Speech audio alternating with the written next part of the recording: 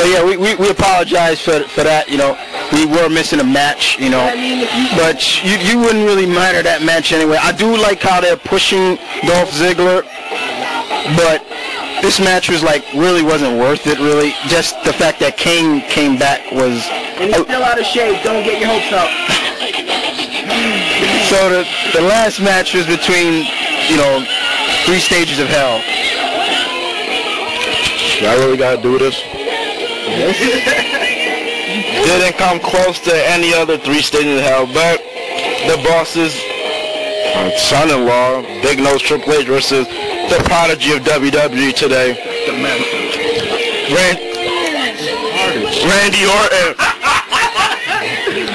First match, the normal match, Triple H gets himself disqualified using a chair.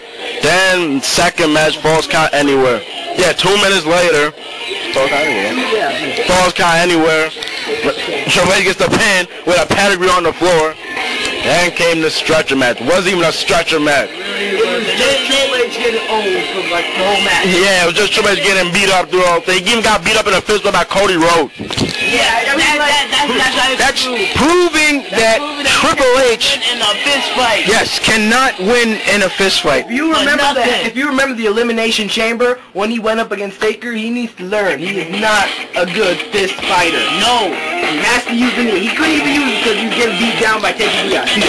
So in the end, you know, Triple H, he basically comes out. And he had like a hidden hammer on the stage. He pulled it out of the stage, hits Cody Rhodes and Ted DiBiase. But unfortunately, Randy Orton takes part of the stage off and smacks Triple H with it. Triple H loses, but he gets the last laugh at it. Unprotected hammer shot to the back of Randy Orton's neck. So in the end, Hunter doesn't get his belt back. Thank God. You want to know 13-time Triple H, though? Hell no. 13-time Triple H? Look, as far as I'm concerned, I don't mind him getting the belt back, but not as quick. Oh, he comes back, and then he gets the belt back.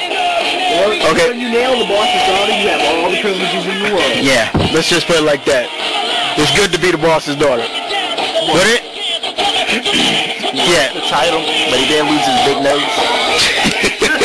You can tell we just having fun on this one, people. Yeah. But overall, guys, I gotta say we will give the Bash a 7 out of 7.5. Yeah, that's if you're not me, because if you're me, you give it a 5-ish. Michelle McCool winning is enough to knock off 5 points. Against Melina. I mean, when you see your spine cage sticking out, that's not good, folks. And she's representing the women on SmackDown. Yeah, that's 5. So, everybody, you know, that's Jamal, that's our friend. But next up will be Victory Road. Well, we will be doing a review on that for TNA. Yes, we do watch TNA for all you haters out there. TNA? What's that? I never heard of it before. TNT, Total Non-Stop Promo. So, other than that, guys, it was fun. Shut up, man. We had a good time with the Bash, and we had a good time with this review. But once again, this is Mumber Kid and Oakland 93 and Javon. Then Dead 941. And we just saying, stay tuned, keep it real, and we'll be back soon. Yo, that was cool, guys.